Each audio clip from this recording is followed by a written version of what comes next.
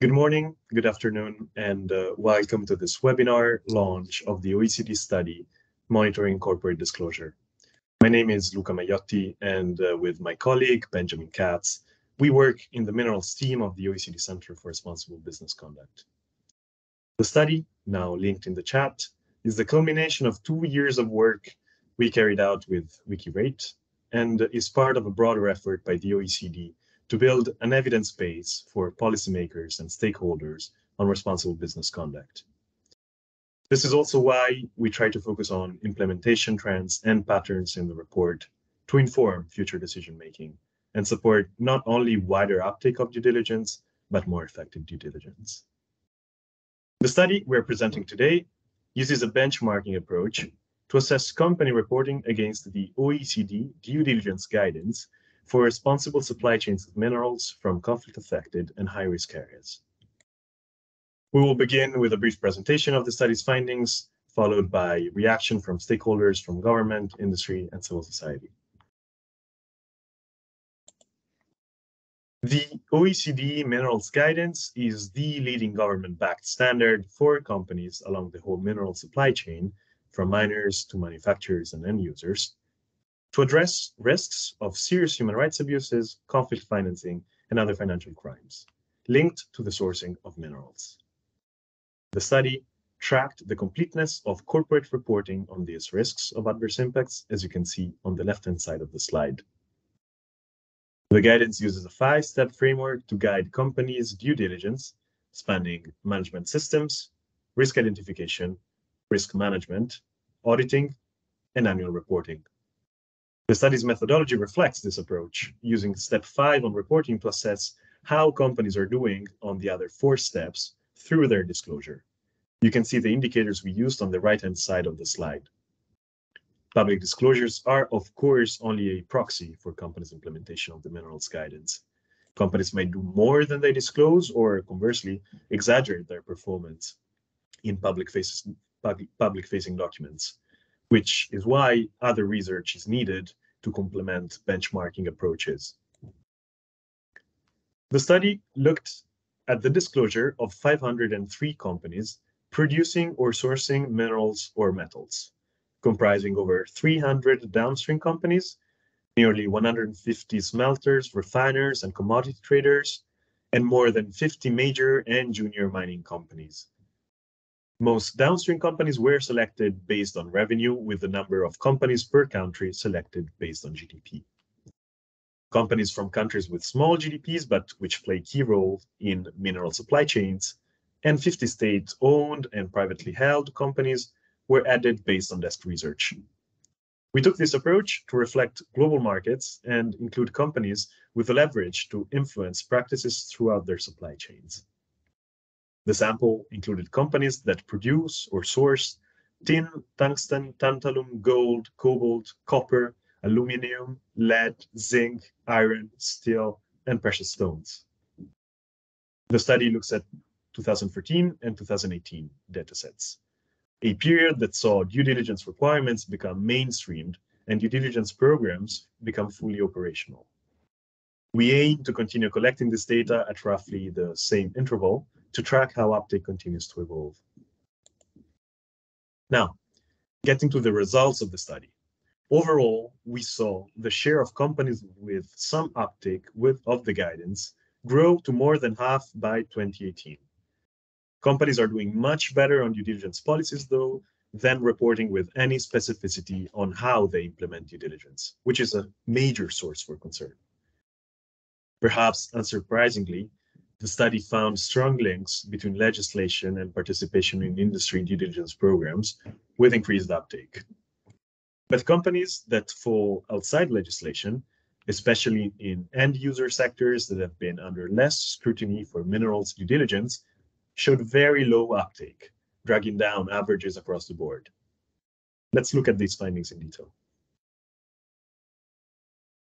Perhaps the headline finding is that a majority of companies in the sample demonstrated some uptake of the guidance in 2018, with a notable improvement since 2014.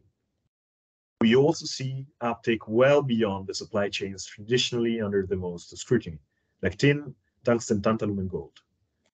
Still, Almost half of sample companies have no disclosure at all, which of course dilutes the influence of companies that do carry out due diligence. On this slide, we can see how companies performed on each step of the OECD Minerals Guidance. The variation here says a lot about where companies need to improve. Average scores on due diligence policies are quite good, but drop off for other steps.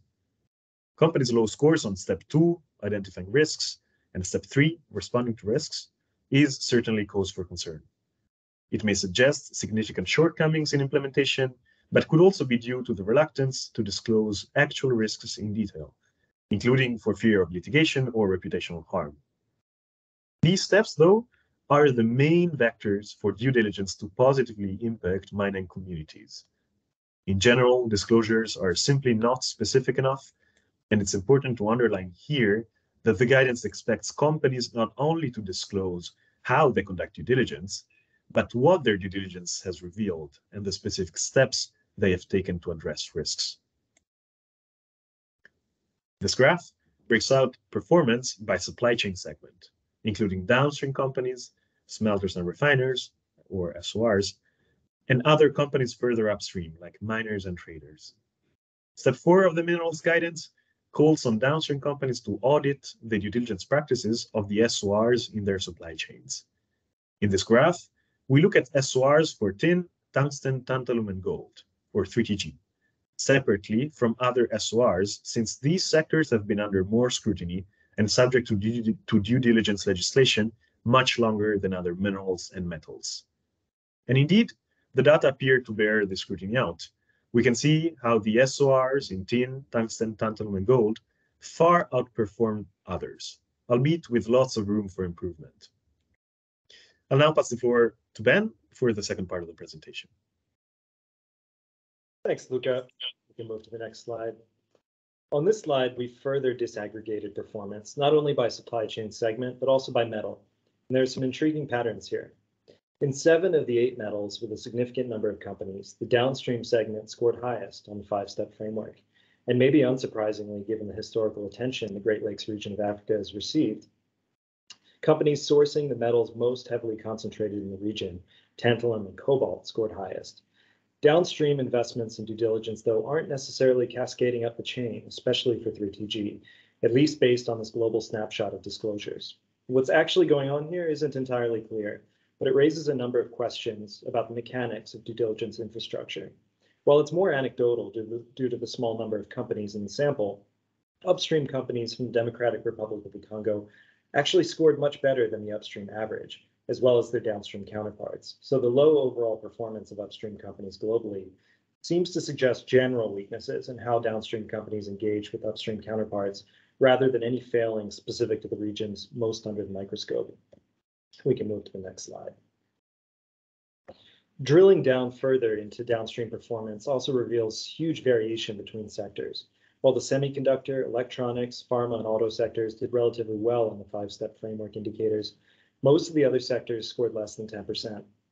These sectors tend to be end users of metals, but do not manufacture or license original equipment themselves. They're also rarely the object of advocacy, and to date are generally not covered by due diligence legislation.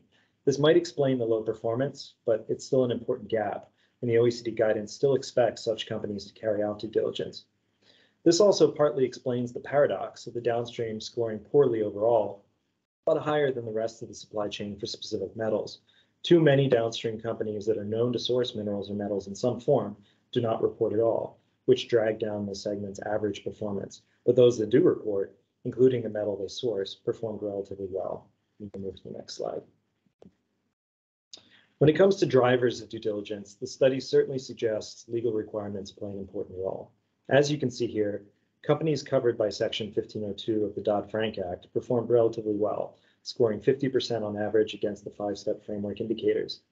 The levels of disclosure by companies referencing the UK Modern Slavery Act of 2015 and the French Duty of Vigilance Law of 2017 also scored higher than average against the 5-step framework. This is particularly notable considering such laws do not have a mineral-specific focus, and 2018 was the first reporting year for the French law, so this data provides more of a baseline.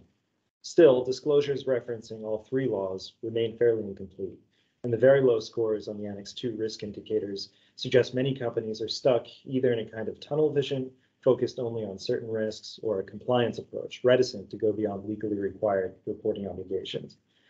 Given the time frame of the data, the EU responsible mineral sourcing regulation isn't captured in the study, but of course will be in the future. We can move to the next slide. Another driver of due diligence are joint industry due diligence programs, which often carry out audits at control points in the supply chain.